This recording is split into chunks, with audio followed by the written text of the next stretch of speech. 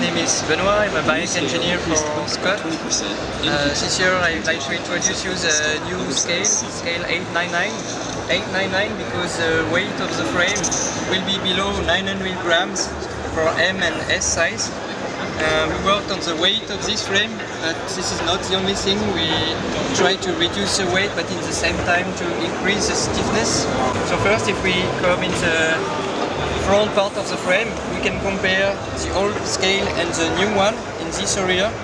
So you have here the old frame with a tube-to-tube technology. You see you have some walls inside, material which you do not need. And on the right side you have the new scale with the IMP process, so it's a full hollow inside. So here you can see that we save some weight with less material. The wall thickness between both frames is the same, so we don't take any risk with the security or with the safety, we just play with the process.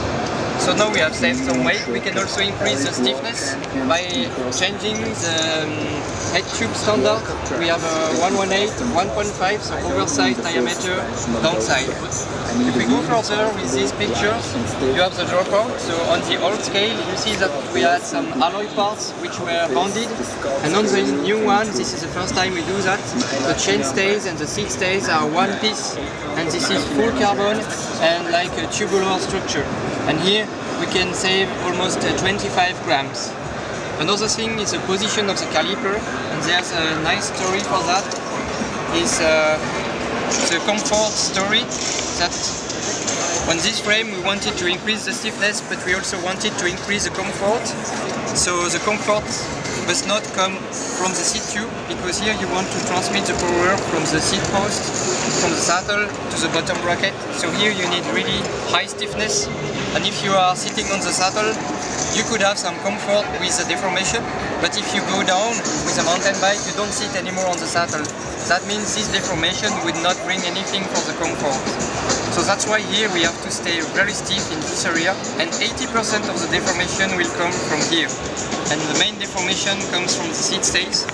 And that's also why if we have the seat stay deformation, we cannot fix the caliper in this area, otherwise we will have some vibration while testing, while braking. So we move the caliper in this area. So you really have the comfort with the vertical deformation on the rear triangle, but if you check the frame from this side, here you see that it's a lot wider.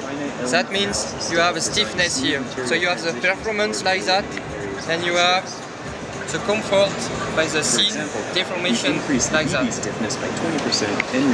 Okay, so if we go further on the frame, we arrive in the bottom bracket.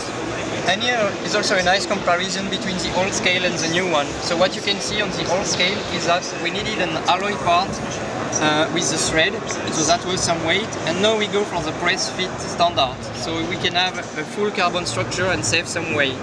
And now if you compare the shape between the old one and the new one, you see that the new one has a shape going outside, and this is what we did to increase the stiffness. And it's exactly the same in the chainstay, down tube. All the connections arriving in the bottom bracket area come wider to have a higher stiffness. And if you compare again the old part and new part, you will see that with the wall thickness it is always the same all along on the new scale, whereas on the old one we needed some reinforcement. And this is because for the new scale we did a lot of calculations to optimize the stress repartition in the frame and to avoid to need to reinforce the frame. And like that we have really a lightweight frame, but also a stiff frame.